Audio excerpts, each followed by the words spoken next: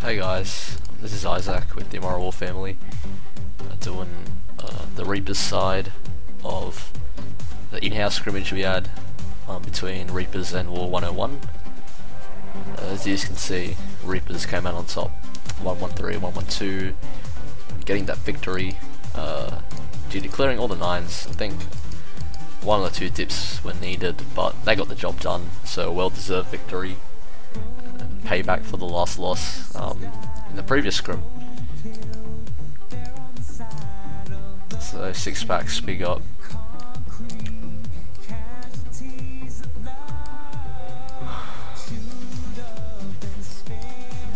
STR 127, Likari, that's greater than Hypo. Brave Don, Crazy Ryan, Cyrus, fresh 6, very nice. Joe the Great, fresh 6. Lord Toon, very impressive. HBT, and that's it. On the one side, I don't think I addressed their 6 packs. I might have, but Indecisive, Ace, sorry, Thundercock, and Zoe, Colin, the fresh 6.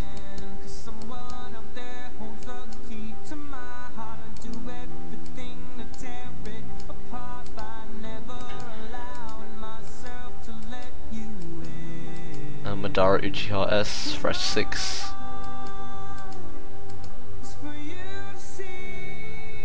And Shuffle 2.0.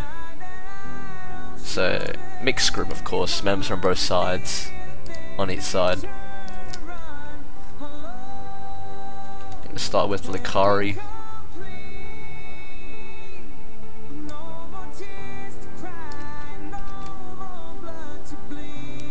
The Shattered Goho, so very old school, but the bases as well, got that Central Queen, so a few outdated bases again in this war.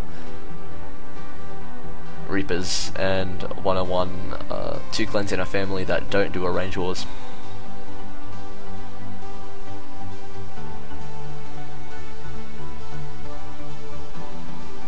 He brought plenty of spare wall breakers, so managed to overcome that wall breaker fail.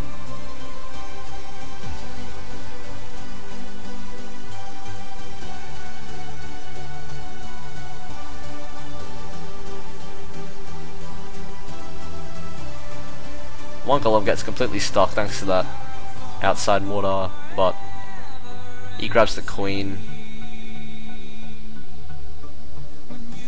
and immediately starts hogging. So as soon as the queen's attention is grabbed, starts hogging, no need to wait. Got that synergy going, both sides, 2 fingers. So he's got some giants, and this was a cleanup attack, so he knows there's a Tesla farm in the side there. Out they come.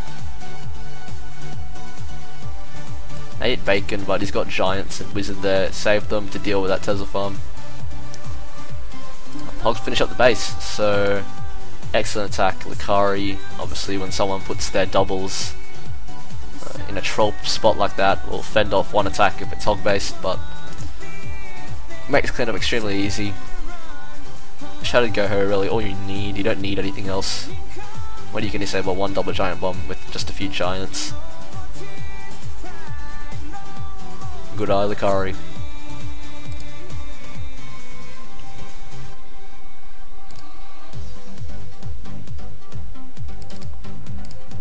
Next we got Lord Toon. He, I, and Tech playing this one. So go Vaho, fresh attack, very impressive. 2 Loons there to take the mortar out so that pathing is disabled, so golems can walk free. So Queen will deal with the enemy Queen.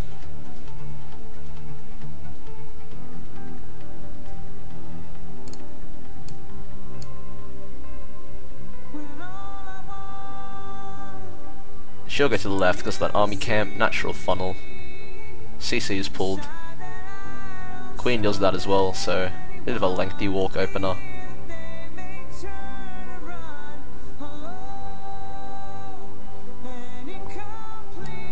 Immediately, Queen walk starts, sorry, hybrid starts. Because that mortar is gone. Wall breakers, max wall breaks in the CC. Double jump to disable all possible double giant bombs. Testify in the core, no match for healed Valks. And all he's got to do is hog the outer ring.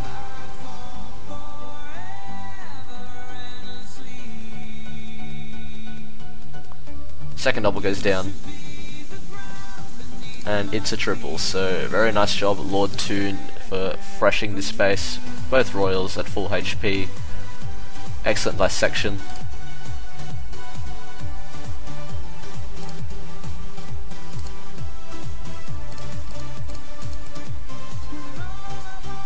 Next you got STL127 from Reapers.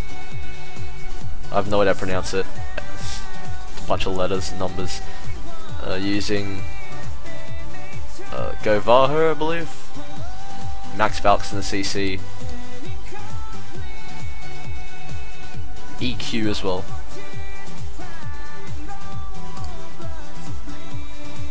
So there's a bit of a Golem Queen walk, old school style here in the beginning of the raid, letting her walk all the way down to clear that entire compartment.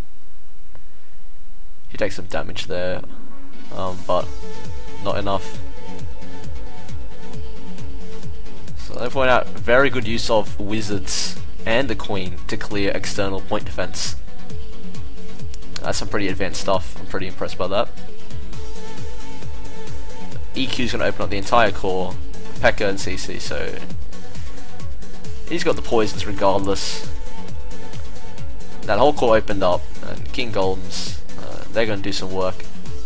And he's going to hog the outer ring.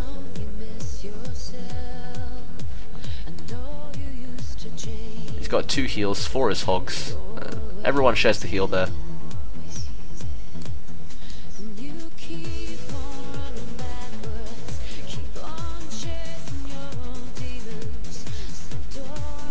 Hogs the rest of the ring, he's got that heal for the final compartment.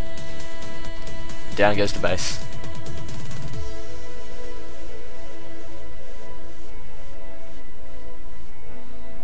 So excellent opener and rest of the raid, STR. Good stuff.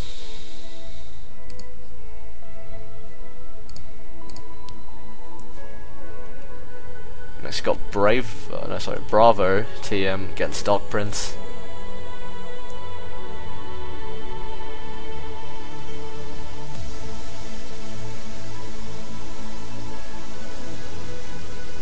It's gonna be a 4 golem attack. Dark Prince is an interesting base, dead zone, so a bit out of date, but he's got a massive push going, plenty of wizards. And he's got Max Valks in the CC again, so basically like a 4 golem attack.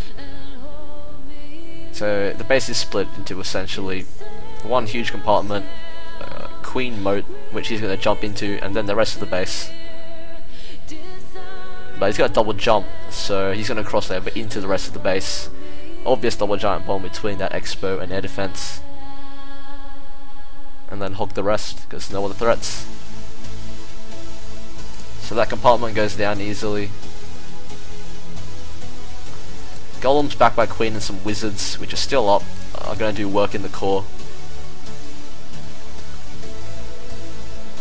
Surgical hogs from the left. Turns out this guy put his double giant bombs in a different place. Which is pretty dumb, but heals up the hogs as they finally encounter defenses untanked. But very, very nice dissection of this space, splitting it up into multi-stages.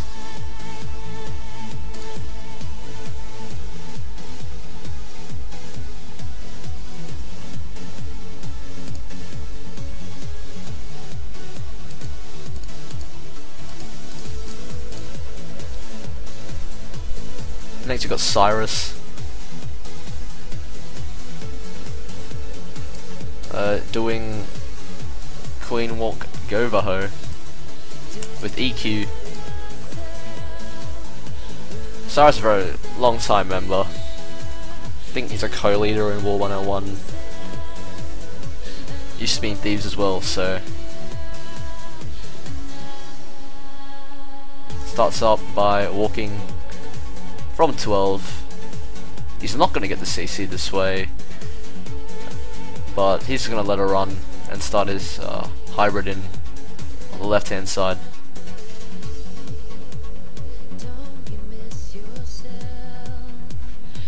He allows his Valks to beat through the first layer of walls, which is quite intuitive.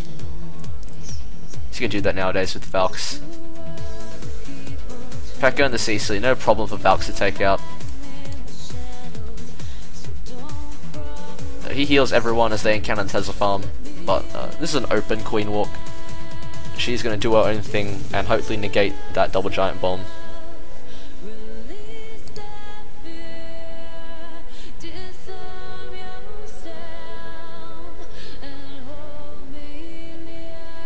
So just got Hogs left at this stage, and really swags that rage. I think he was using it as insurance in case his queen ever went down to something low.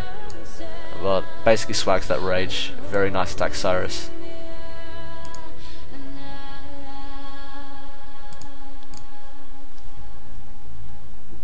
Last we got Crazy Ryan on Sheffy. This is a base I've seen before.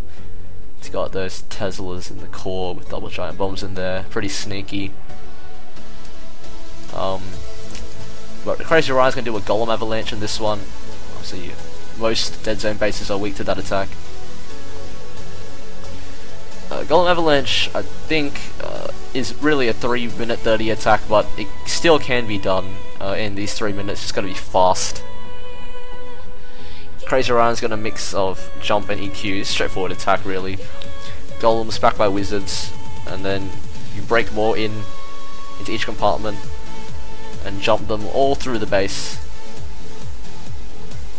Well, now I know why this attack is so... this is an emphatic elite base, and I tried the same attack against this base in the emphatic elite war, but failed because I messed up my wall breakers. So, and the exact same plan as well with the EQ and the jump. So very nice, Crazy Ryan. There's the Teslas. Yeah, this is it. This is it. Getting some sweet revenge.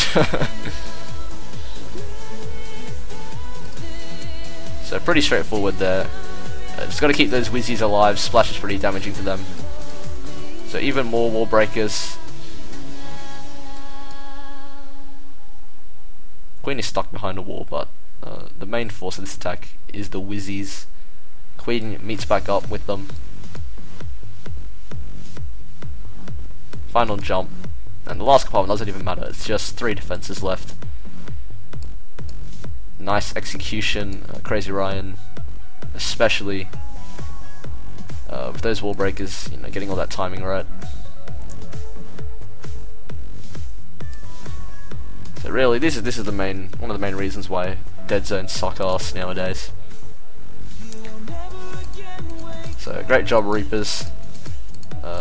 Was a fun war from what I've heard from both sides, and you guys pulled off the win this time. And I'm sure both sides had a very good learning experience from this. It will help a lot in the future. If you'd like to join us, get in all this action, visit theimmoralwarfamily.com, and you can apply on the website, and we will get back to you there. That's all from me. Have a good one.